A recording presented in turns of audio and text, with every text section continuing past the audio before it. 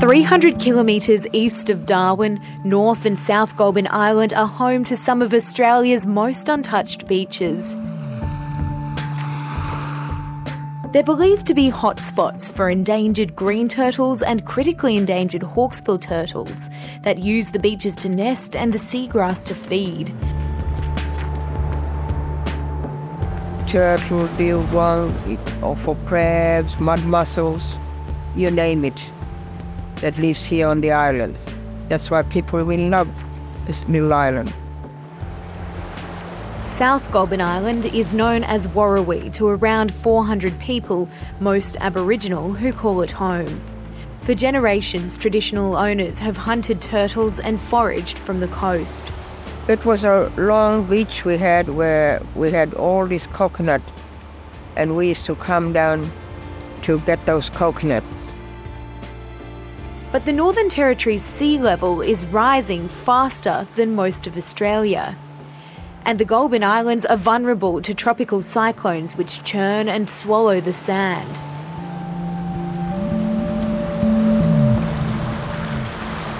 There's no more sand, only the rocks. And then I just started to think, I said, oh, there's something wrong, you know, something eating the sand.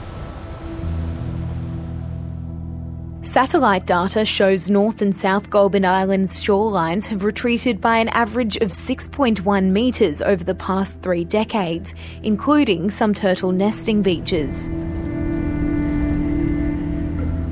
Martabulk Marine Ranger Charmaine Miningirgir knows the country like the back of her hand, and she's worried the turtles are running out of space to nest. They come up trying to lay their eggs onto the hard grounds, but sometimes they don't make it. They go back to the sea and we don't know where they're now laying their nests. Even if we're out there on the sea, we can't see any turtles popping out of the water. We only can see 1 or 2 and that's about it.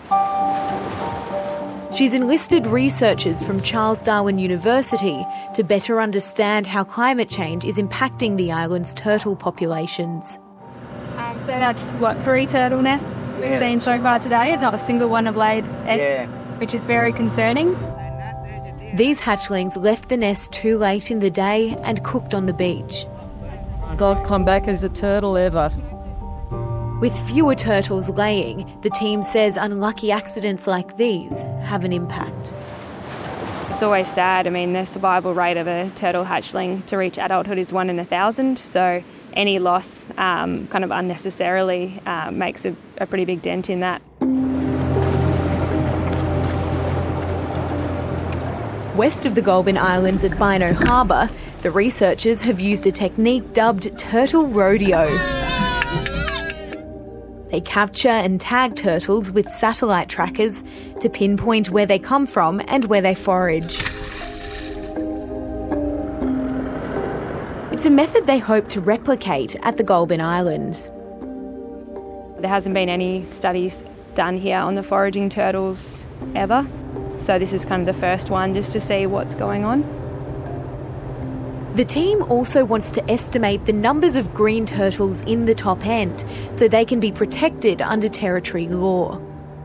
It could bring further protection and potentially more funding for ranger groups to work with these turtles. They've expressed a lot of interest in that and that it is a real concern.